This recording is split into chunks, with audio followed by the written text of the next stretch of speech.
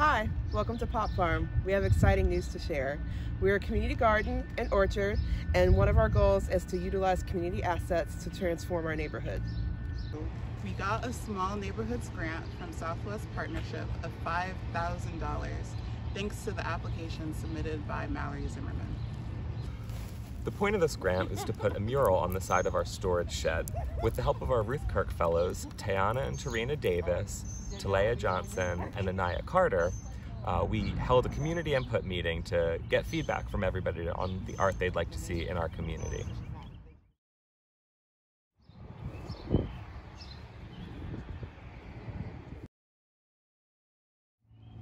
We had many applications from talented artists all around the Baltimore region, and we ended up selecting the work of Patrick Harnett to do the mural, who is a longtime Hollins Market resident and artist who has done many murals in the neighborhood. Now we will hear him talk a little bit more about his process and specific parts of the mural. So I recently finished this mural on behalf of Pop Farm, and as you can see, it's on a shipping container, and it has lots of houses, row homes from the neighborhood.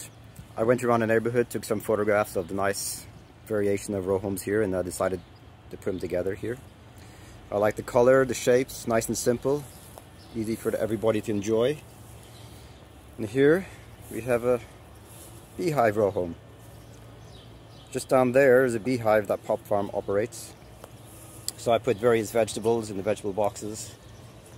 I left one empty, so if you want to come down to the community farm, be part of this project and plant your own vegetables. Nice little apple tree, girl harvesting her fruits and hopefully selling them or giving them away.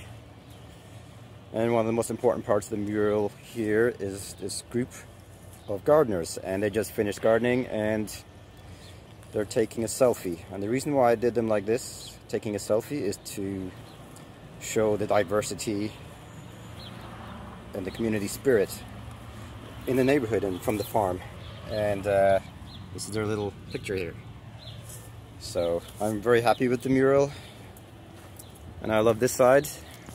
And on the other side we have the name of the farm, Pop Farm. Because the shipping container is more extreme on this side, the only thing I could do was pixel font, and it really worked out well. And my favorite part here is the pixel carrot. Follow us on social media.